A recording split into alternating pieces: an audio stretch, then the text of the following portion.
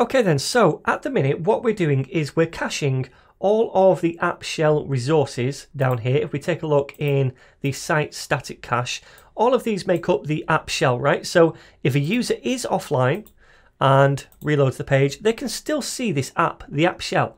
Now, if they try to go to the about page, then they can't. They get this horrible error site. And the same is true for the other page. If they try to go to contact, then they can't see that because those two pages are not stored inside our cache over here. This is just the app shell, not different pages. So right now, we don't actually have that much of an offline experience, do we? All a user can do is sit there and stare at the home page and twiddle the thumbs, and that's not very good. So how about instead we start to cache other pages as well? So if the user goes offline at some point, then they can browse around the site and they can go to different pages because we've cached those.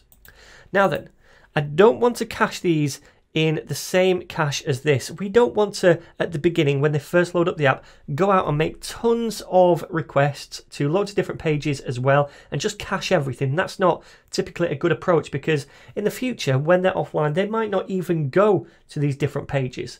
So we're kind of doing it unnecessarily. We're wasting resources doing that. Instead, a better approach would be to wait until the user's online. So let's just restore the online mode. And then while the user is online, typically what they do is they browse around the site, right? They go to different pages. Now, when they go to one of these different pages, at that point, what we should do is wait for that request from the browser to get that page comes back. And when we get that response from the server, at that point, let's cache that. And we'll cache it in a different cache than this one because we're keeping our app shell assets separate then from any other dynamic assets. Okay, so any assets that we get from a user browsing the site while they're online. So we can store all these different pages then in a different cache. Then when they're offline in the future, we can search this cache and we can see if that other page has been cached previously. If it has, then they can still browse that page. And that makes more sense to me. So then, where are we going to do this caching? Well, over in our service worker file, right here at the bottom, we have this fetch event listener, right? So whenever the browser or the app makes some kind of fetch request to the server to get something, then this fires. Now, if you think about it, when a user goes to another page, like the about page, we're making a fetch request from the browser to the server for that new page. So when that request, or rather when that response comes back from the server with that page, then we could cache it, right? So then at the minute what we're doing is we're intercepting every fetch event that happens and we're returning with our own response. Now that is either going to be from a resource that's found in our cache, and at the minute that is just our app shell assets, all the stuff that we added up here. And if it's in there, then we return that to the user, right? So it doesn't have to make that trip to the server. If it's not there, then it's going to carry on and make that trip to the server to fetch that resource. Now, this is going to happen in the case of going out and getting another page because that's not stored in our static assets cache. So this right here, this fetch actually returns a promise because it's asynchronous. And what we could do is tack on a then method to do something when that fetch request receives a response. And we get the response in here inside a callback function.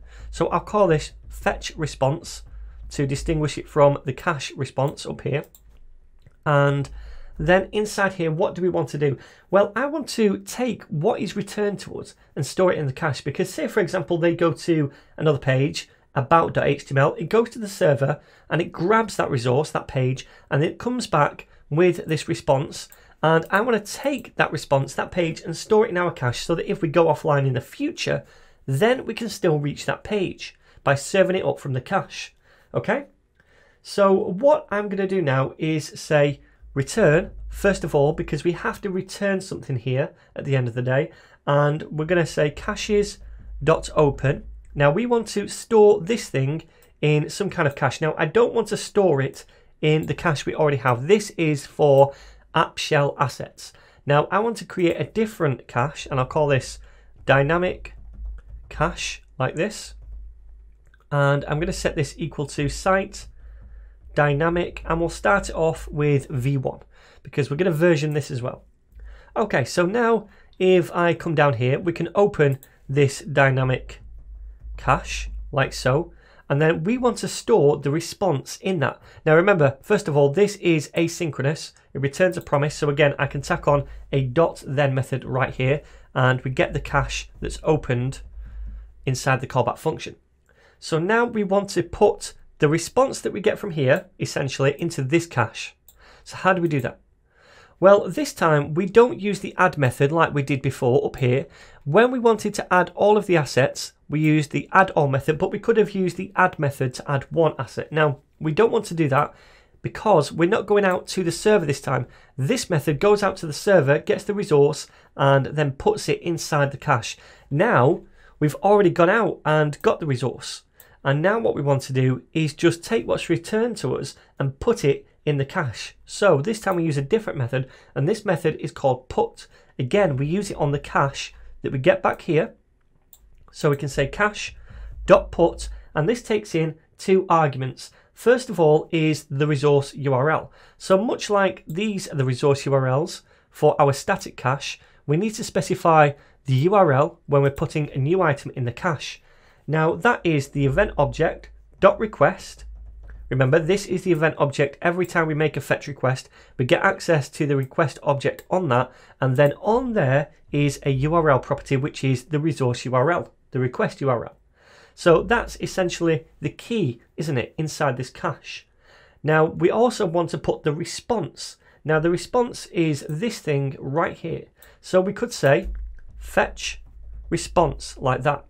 Now, if we use up the fetch response here and we store it inside the cache, it means that we then cannot carry on and return the fetch response to the user, because we can only use it up once. If we use it here, it means that we cannot then use it again to return it to the actual application, because remember, at the end of the day, all we're doing is carrying on with the fetch request, getting the resource, and then returning it to the application. Right? This is just something we're doing in between, where we're taking that response and adding it to our cache. Now, if we add it to our cache, it's basically siphoning off the response and just putting it in the cache, and then we can't just send it back to the application itself. So what we need to do is make a copy of the response and store that in the cache, and then just return the original response to the application itself so we can show it in the browser. Okay? So let's do this. Let's put our semicolons on first, and then we say fetch response dot clone, and that makes a clone of the response. So now we're not using it up here. Instead, we're just cloning it, and we're putting a clone of that response inside the cache, and we're returning the original resource. So how is this going to look like? Well, the users online, they go to another page, for example, about.html, and this fires. Inside here, we're seeing if the about.html is inside any of our caches, right? Because we're saying caches.match, and that's going to look in all the caches, not just one of them, all of them.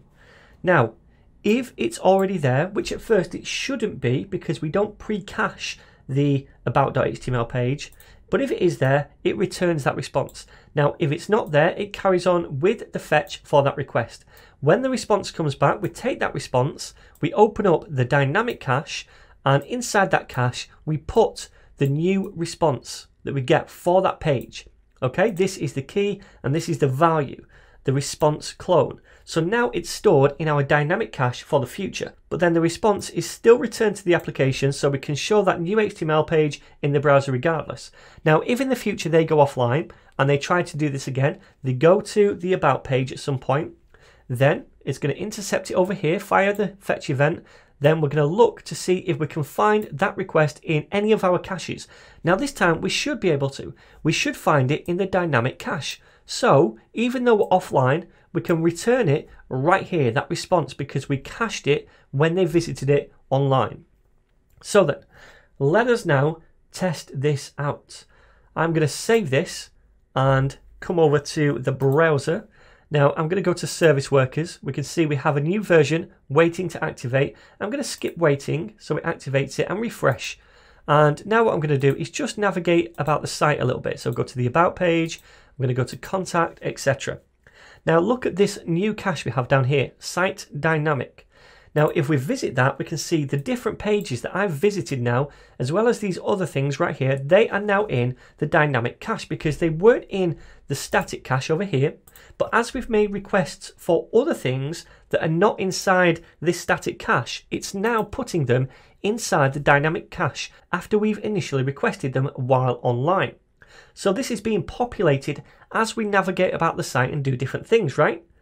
So now what if we go to the home page, and then if we go to service workers and go to offline mode, refresh. Now we still get the home page. That always worked, but previously we couldn't go to another page. But if we try that now, about, boom, now we get the about page, and the same should be true for the contact us page. Awesome. So now we have these different pages working in offline mode, and that is freaking awesome. We can essentially browse all of the app while we're offline.